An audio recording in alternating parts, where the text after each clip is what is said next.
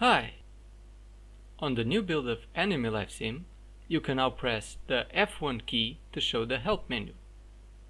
Here is where you can see the keys of the game.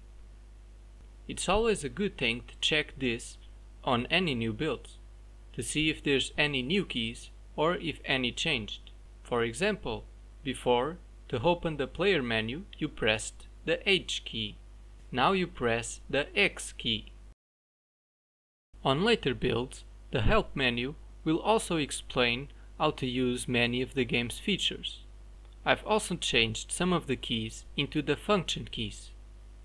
These are the F keys on the top of your keyboard.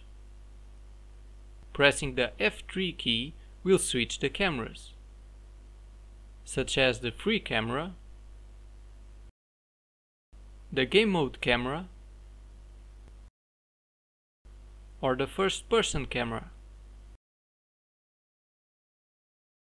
You can also press F6 to switch the game's quality while you're playing. There's the lowest quality, the average quality, and the maximum quality. On a previous build, I've added that you can press the Tab key to switch the available prompts. But now, to know when there's more prompts available, it will appear a little circle on the options. The object of the current prompt will also appear highlighted. If you want, you can turn the highlighting off on the settings. On the Character Edit menu, on the top right corner, you now have an option to edit characters' descriptions. You can write anything you want about a character, and when you load that character, their description will appear. And I've also added a few more clothing. Well, on this new build, you can now start a new game. Here, you will be able to choose how many initial random characters you will want on the town. But since the town is not finished yet, for now you can choose how many random students will be. Every random character will only be generated now when you press the Start button. After that, every generated character will remain on that save. The new game will start at 7:25. The random students will start coming to school at 7:30. Some will come by walking, while others will come by train. On this new build, you can now go on Edit mode and open the School Manager. Here you can do many things, like editing the default school uniforms. Students will come on the next day wearing the uniform you made for them. You can also see which students are in which classes and remove them or add new ones, although I might improve this menu later.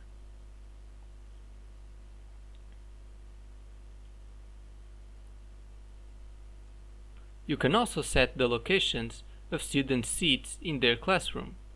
Down here, you can choose which classroom to edit.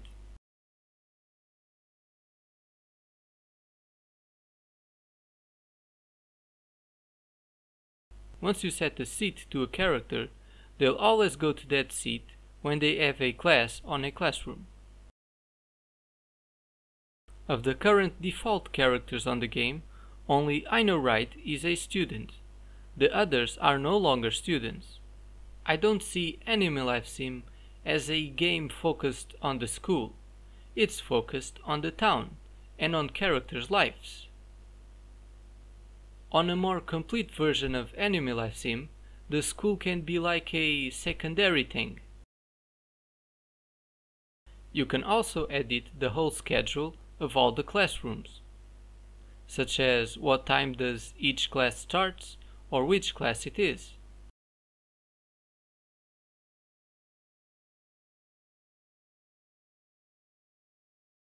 Club time will happen after classes end.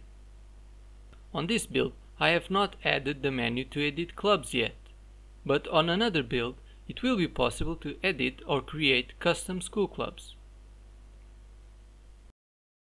On the previous build, I've shown that characters have the pre-saved and automatic actions, and that the pre-saved are complete.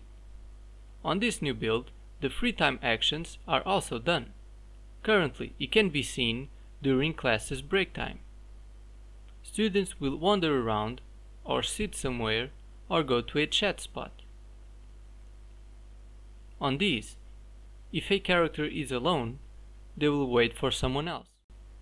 Once there's at least one other person to talk to, they'll chat. There's a lot more I think I could improve in these chat spots. For example, it could add friendship points to the characters you're talking with, and maybe some options where you could choose what to talk about. Or for example, you could be given some choices, and your friend points would increase depending on your choices. Anyway, on free time actions, the characters will go do something that better fits their personality. Characters that have a higher social will prefer the chat spots. During the break time, if the next class of a student is a gym class, they'll go get equipped, and then they'll go wander near the place where they will have class. After any gym class, the students will go shower and dress their normal uniform.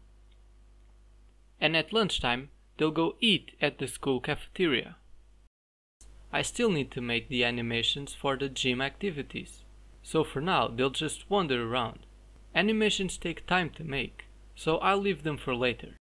On this build, I've only implemented the students. I haven't added teachers yet. Every build so far has been made in 32 bits. From now on, you can now choose if you want to run the game in 32 or 64 bits. 64 bits are better because it offers more memory to the game, but it doesn't run on every computer. 32-bit games can run on both 32 and 64 operative systems, but 64-bit games can only run in 64-bit operative systems. One easy way to know if your operative system is 32 or 64 bits is simply to try to run the 64-bit executable.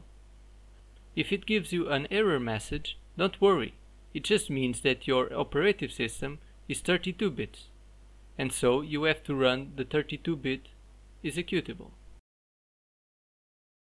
When I was adding the ability to run the game in 32 or 64 bits, there was something that wasn't letting it work. It was that each executable was trying to find this folder. But one of the executables couldn't find it because of its name. But I found that it works if I simply rename the folder to data. Well, one of the most important things on Anime Life Sim is the streaming assets folder, where all the game files are, such as the save files, the screenshots, the saved characters, the saved actions, and so on.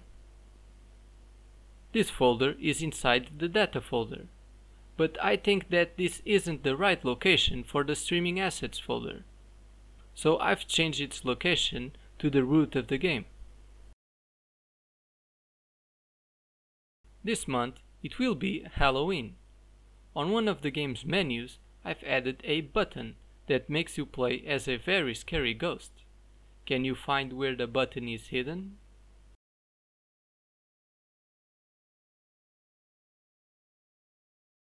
Well, even that now there's some more characters around, there still isn't much you can do with them. I'll take a long time making all the conversations and events and all the things you can do with characters. But before that, I need to fully implement all the action types that characters can do. So next, I'll be working on the necessity actions. I've actually already made these, but they are deactivated because they need other things. For example, if you don't eat for too long, you will pass out and be taken to the health center. So for the next build, I'll be working on adding the health center. Bye.